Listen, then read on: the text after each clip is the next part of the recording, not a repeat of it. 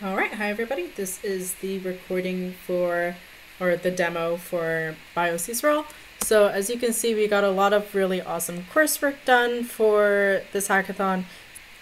About 3 or 4 different courses now. So we have a ChIP-seq course, we have an RNA-seq course, we have the original single-cell RNA-seq course, and we actually have a really cool course that's mostly geared towards neuroinformatics that shows you the differences between single cell RNA and single nucleus RNA. So yeah, we'll be going over some of the courses now, and so you'll get to see them. He was busy on the fast-food downloads and the pre-processing stuff. And the part that we're starting here is the processing of the gene counts. And then the lesson that I just pulled up is a lesson to kind of have a first look at the RNA-seq data after the gene counts have been pre-processed.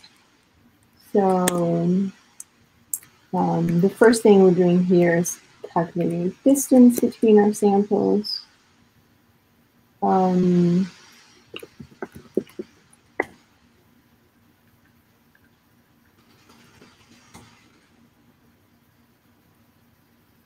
And then we are working on making a little heat map to look at the distance for our samples.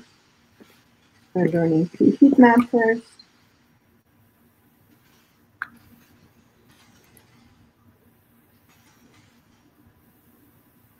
And a figure created here. And then the follow-up question asks a little bit about the what the students can see in this heat map, and then they can enter an answer here.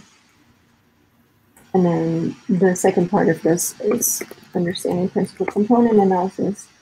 So they get to plot a PCA plot. We thought one area of single cell data that people are working on a lot is in neuroinformatics. And if you're working with tissues like brain tissue, a lot of times you'll use single nuclei RNA-seq as opposed to single cell RNA-seq. And there are most workflows are based on single cell RNA-seq. And so we wanted to highlight some of the differences between single nuclei RNA-seq and single cell RNA-seq. So that people are aware of those when they do quality control and analysis downstream and look at those data sets. So there's this great data set that's available that has both single cell RNA-seq data and single nuclei RNA-seq data. And so this lesson goes through just some of the background